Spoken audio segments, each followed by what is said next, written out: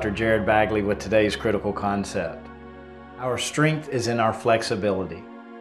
There are obvious parallels between physical and psychological flexibility. These aspects of our lives are governed by the same laws.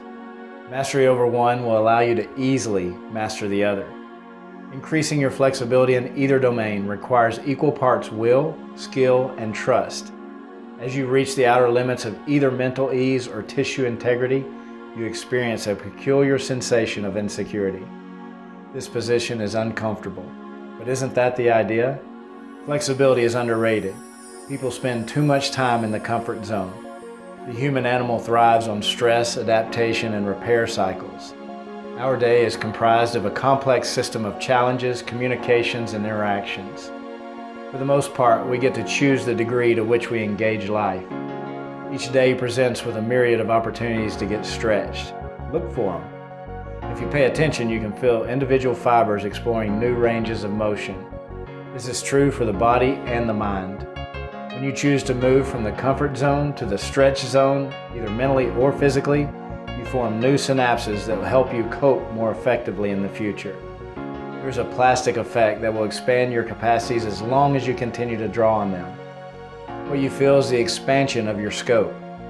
If the heat in the kitchen goes up, you'll find yourself at the next level, the stress zone.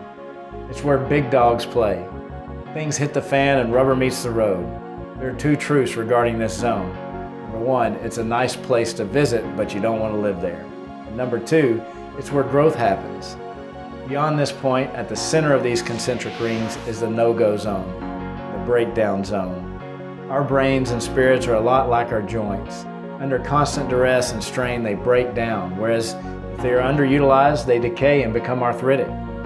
Everyone spends some time in the breakdown lane at some point in their life.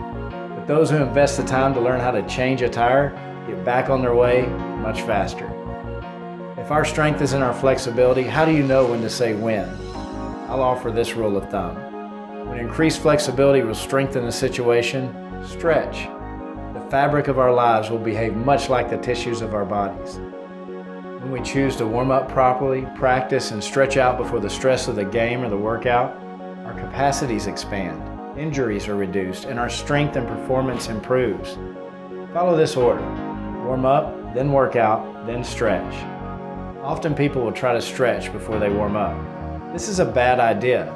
Never try to stretch a cold tissue.